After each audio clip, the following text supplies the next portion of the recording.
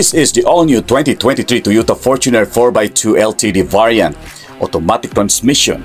Now let's have to walk around to these new features and specs or essential things I've added to this new facelift version of the new Fortuner.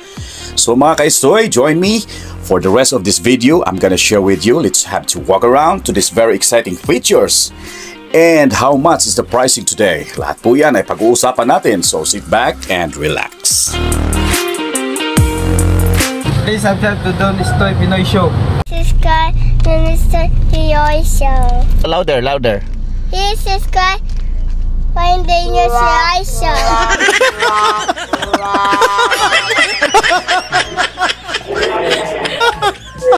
Don Estoy, please subscribe. Don Estoy Pinoy Show.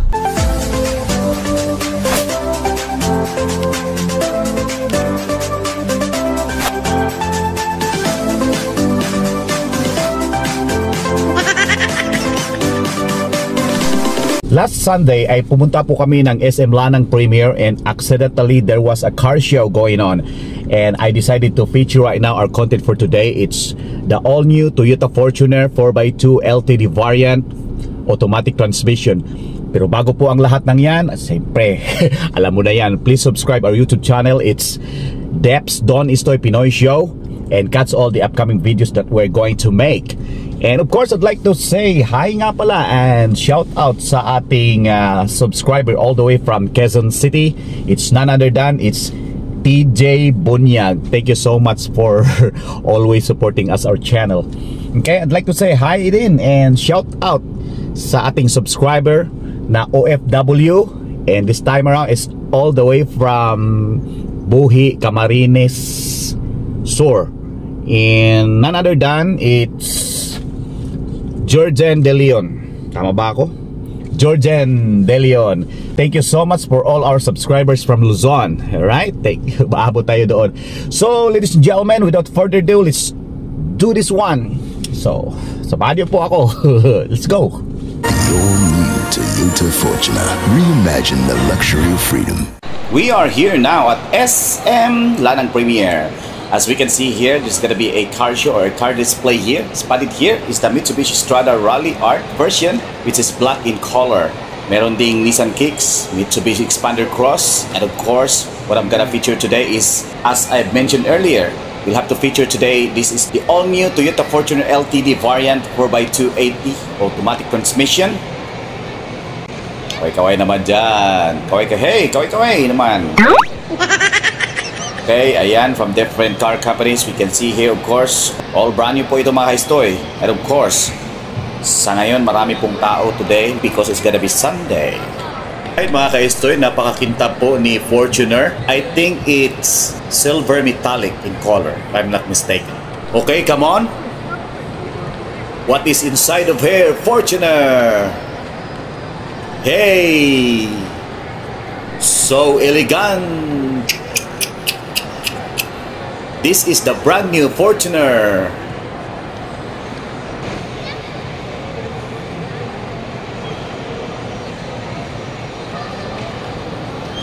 Mayroon na siyang paddle shifter mga ka-Estoy nandito. Okay? Ang ganda. Alright? Meron dito sa loob. Ang ganda. Tingnan natin mga ka-Estoy, what's inside of the new Fortuner.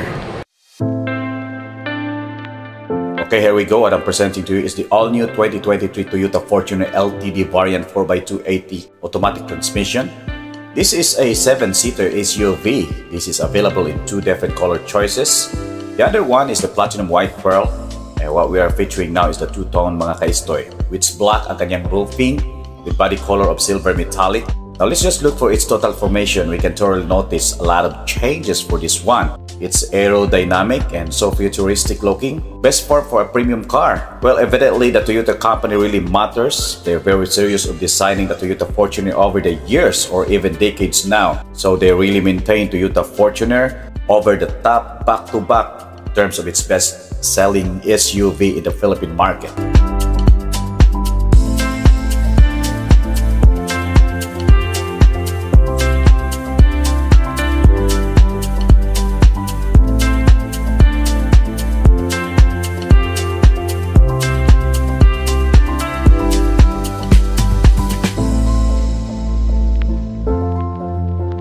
Dahil two-tone po ito mga ka-Estoy, so we can see black glossy finish with its front grills. And as you see here, the logo crafted with its surface with a glass. Unlike the old Fortuner na litaw po ang logo mga ka-Estoy. This one is protected, meaning it can run for longer time, right? So yan, makikita nyo po. So ganda. So elegant. Yung kanyang front fascia mga ka-Estoy is very some kind of a unique platform. Ganda na nga yung old Fortuner eh. So for this one, so terrific. Tinudo na talaga ni Toyota at binuhos ang design ng new Fortuner to the highest level. In fact, that if you are driving this some kind of a vehicle, you'll also feel that you are some kind of a executive person. So to the highest level. Okay.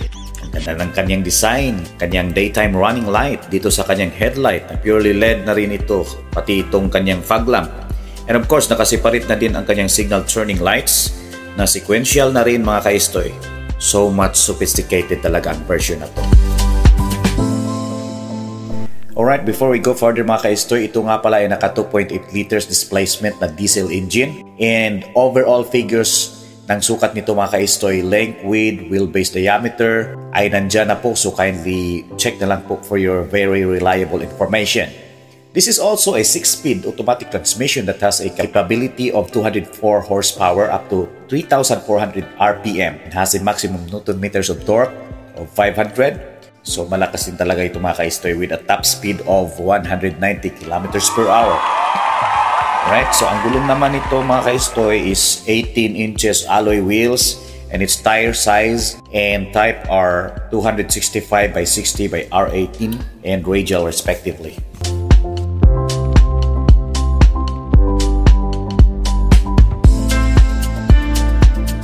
Now looking at the sides naman mga ka-Estoy ay ganun pa rin sa outgoing Fortuner or the old one. Halos walang ipinagbago rito. Saka dahil two-tone naman ito, naka-black glossy finish naman ang mga side mirrors nito at naka-chrome ang kanyang mga door handles.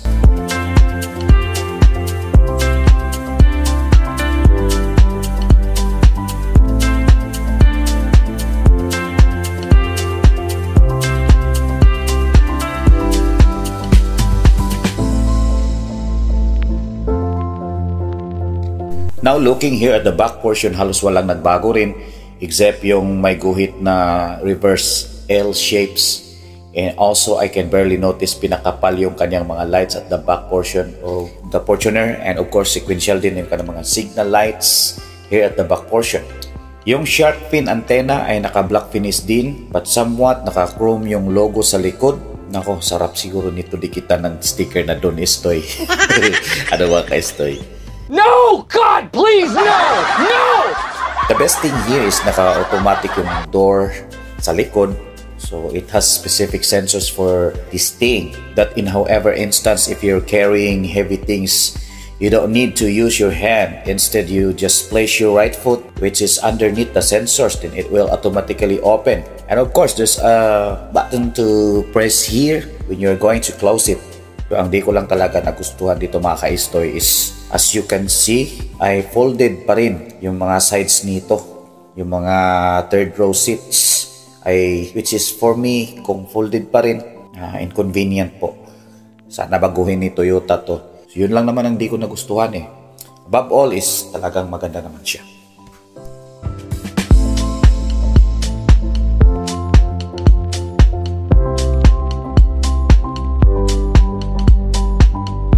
So let's get inside this time mga ka-Estoy. First thing I noticed the combination of maroon to black. Maganda siya sa mata. It's not irritating. So except that, naka-black lahat ng materials dito. And I noticed from side to side, even in front, so many soft and leather materials that you can touch all over the surface of the cabin.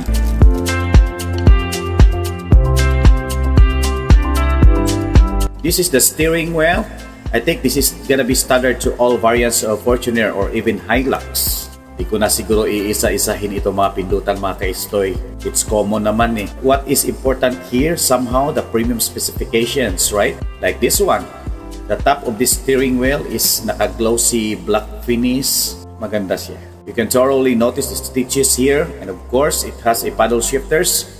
And this model has adaptive cruise control na rin. So digital cluster here is ganun pa rin. Except that The infotainment system here is enlarged. I don't know if this is 10 inches or something. I wasn't able to research this one, so feel free to comment mga Estoy. Ang kanyang handbrake is cable type pa rin, just like the old model. And ang driving mode naman ito is nadagdagan ng isa. Kung dati meron lang itong dalawa, which is the Eco and the Power mode. Now it has a sports mode.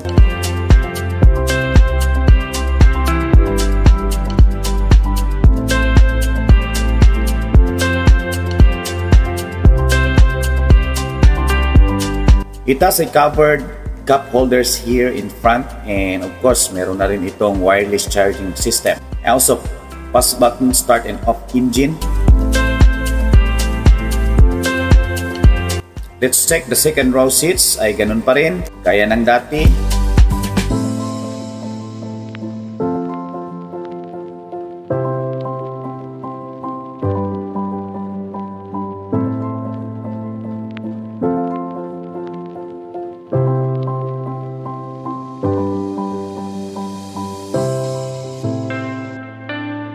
Kaya lang, what is impressive here is looking on top, yung top cover nga pala nito is black na rin, which is I do really like. Kasi in the long run, hindi ito gaano na-stain, right?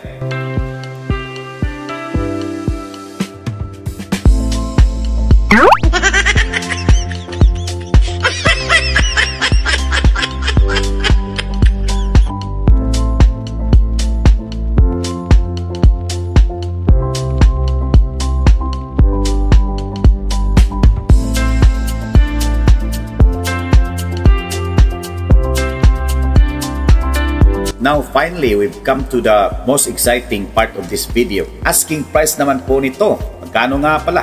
How much is our 2023 Toyota Fortuner LTD variant 4x2 automatic transmission? Well mga ka-Estoy, ito po ay may presyong tumataginting na 2,382,000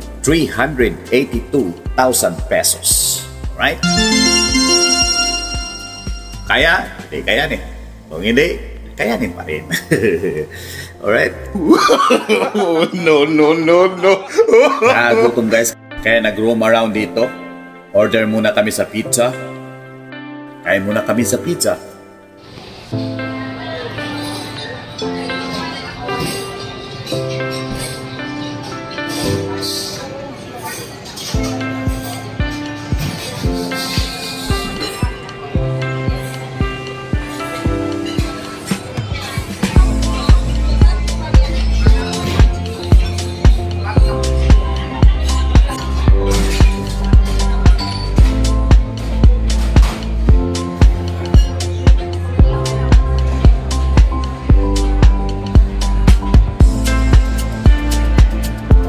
O ito, kakain muna kami dito sa Shakey's kasi nakakapagod.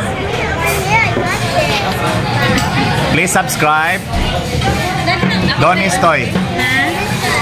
Please subscribe Don Estoy Pinoy Show. So daw? Pinoy Show, sorry. Guys, ito po ang in-order namin. May chicken and then as well as the pizza. Okay, so chibuga na this. Lang, chibuga na this. Please subscribe ko. Sige na, be. Don Estoy Pinoy Show.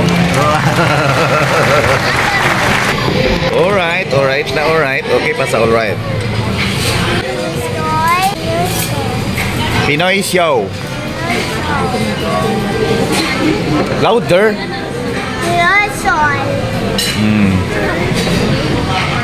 Don Estoy. Pinoy Show.